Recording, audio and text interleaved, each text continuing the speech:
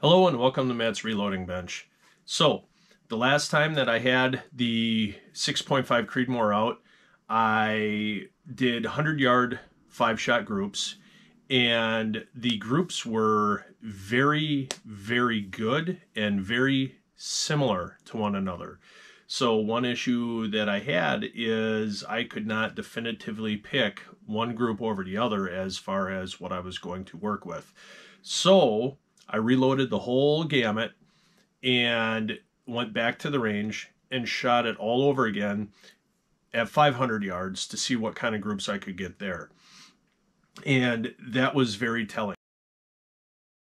In this video, I'll be using my Ruger Precision Rifle chambered in 6.5 Creedmoor. It is completely stock. There has been no modifications made to the rifle since I bought it. For the scope, I'll be using an Arkin Optics EP5 in 5 to 25 by 56. This 5-shot group is with 42.6 grains of powder.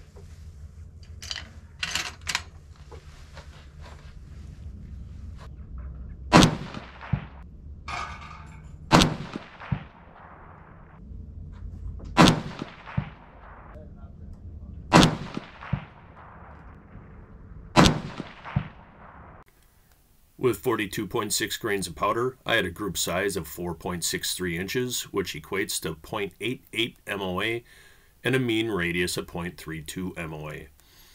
My average muzzle velocity was 26.22, with an extreme spread of 15.32 and a standard deviation of 6.60. This 5-shot group is with 42.7 grains of powder.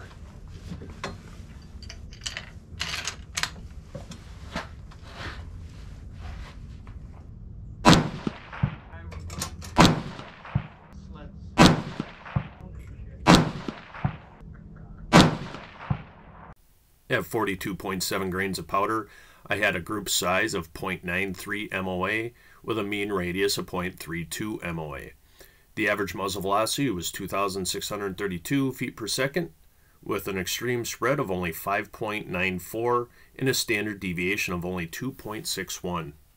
This 5-shot group is with 42.8 grains of powder.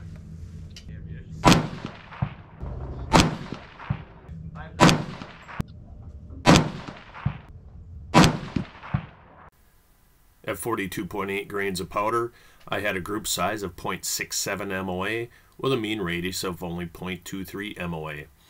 The average muzzle velocity was 2634 with an extreme spread of 11.87 and a standard deviation of 4.89. This 5-shot group is with 42.9 grains of powder.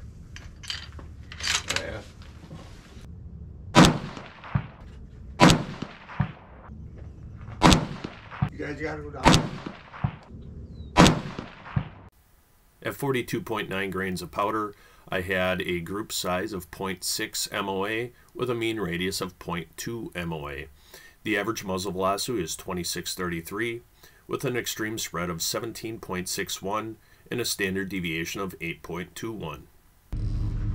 This 5-shot group is with 43.0 grains of powder.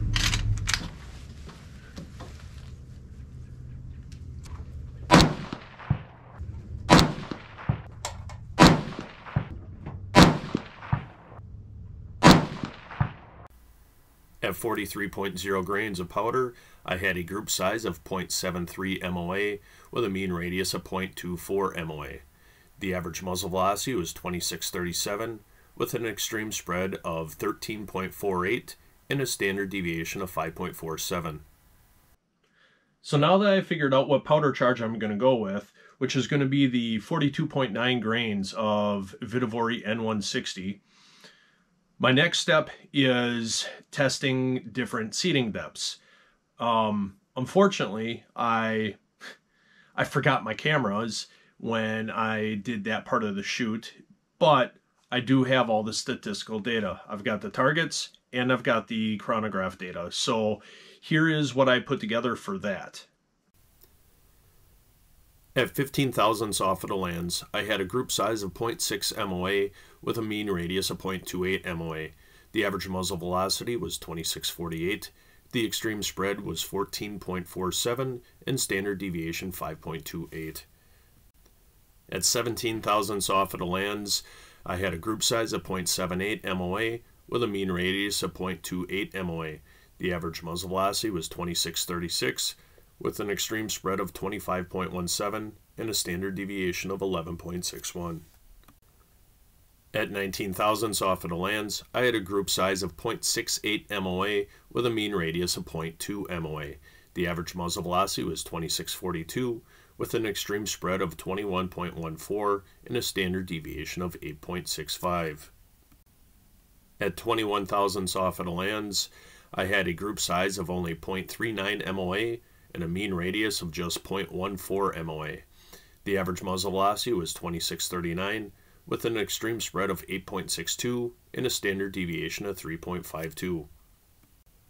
At 23 thousandths off of the lands, I had a group size of 0.56 MOA with a mean radius of 0.23 MOA. The average muzzle velocity was 2632 with an extreme spread of 32.42 and a standard deviation of 12.26.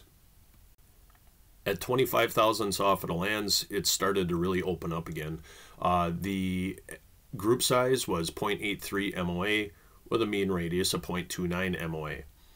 The average muzzle velocity was 2632 with an extreme spread of 8.01 and a standard deviation of 3.18. So after going over all of the data between trying to find the right powder charge and trying to find what the best seating depth would be, I'm going to be going with 42.9 grains of the Vihtavuori N160, and I'll be seating the bullet at 21 thousandths off of the lands. I'm very comfortable with that load. I've got similar size groupings on both sides of it. And with the powder charge, I've got very similar statistical data between the group sizes and the information off of my lab radar that would have me comfortable in kind of a little flat spot there as well. The reason that I'm looking for something with these flats or similar nodes is because that way it gives me room for error. You know, granted, when I'm loading up my rounds, I try and be as precise from each to the next to the next to the next as I possibly can. I check everything every step of the way, but this reduces flaws from inconsistencies. If you have any questions about this video, please let me know in the comment section down below. Also, if you like this video, let me know. Give me that thumbs up and subscribe to my channel and hit that bell icon so that way you can be informed of when my next videos come out. And until next time, shoot straight and be safe.